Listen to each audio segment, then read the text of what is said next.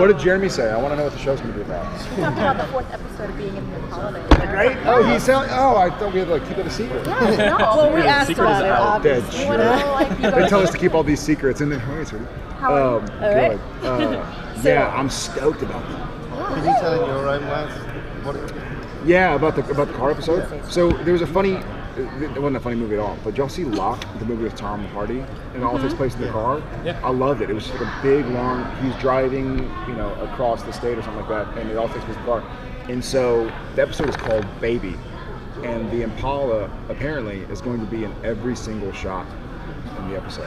We're either in the Impala or out of the Impala. So it's this cool story that's told like we've done it before, where the stories are told like with cameras, so it doesn't look so produced, So one of the things in Supernatural we're so blessed with a fandom and with very inventive writers is that we can do all these sort of crazy, strange things. I played a soulless guy. I played Jared Padalecki on Supernatural. So we're able to do these fun stories and tell these cool things, and to really embrace our number 3 on the call sheet, the '67 Impala. So I'm stoked. Thrilled. Awesome. Now, one of the great things about Supernatural, obviously, it's the brotherly love. Yeah.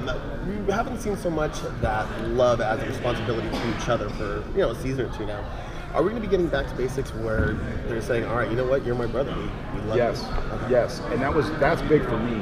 I am a brother. Jensen is a brother too, but he also feels like my brother in real life. But like I have 2 sons that are like I for years, one of the things that I really meshed with was this idea of these guys. It could be a guy and a girl, it could be a girl, it could be a guy and a guy, but fighting through all the shit in life with somebody by your side, whether it's a band you love or a TV show, but something to help you get through the day.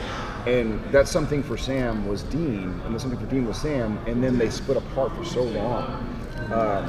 So I don't know what's going to happen this season. I mean, the darkness is pre-biblical, and we have no one to really turn to because no one really knows anything. But I know that Sam and Dean will be side by side. And that's fucking cool. So many characters. And your Oh yeah! So awesome. Yeah, That's amazing. very fun. Again, Yeah. it's like much like Supernatural and the Always Keep Fighting campaign and the Hollywood show. You kind of do something and you don't have any idea how cool it's going to be or what it's going to turn into, and then you see it and you're like, oh, awesome. So they're hilarious and super talented, and I hope I get to work with them again. Really well done. Yes. So, Okay, so many characters, actors, and actresses returned for season 10. Season 11, anybody you're interested in seeing return, like maybe your wife? I don't know, man. I was teasing to Jensen. I was teasing to Jensen that I was excited to get back to work so I could rest. Because I spent, all of June like chasing around 2 little munchkins, and so if my wife was working, then God forbid the kids would have to come, and then we'd have to. So I think she would love to come and do something small, but she's outrageously supportive, in that she's like, you have a great thing. Like, I'm not gonna get do it. I'll be a part whatever you want to do. But in all honesty, I would love to see Mitch Pileggi come back. Gramps.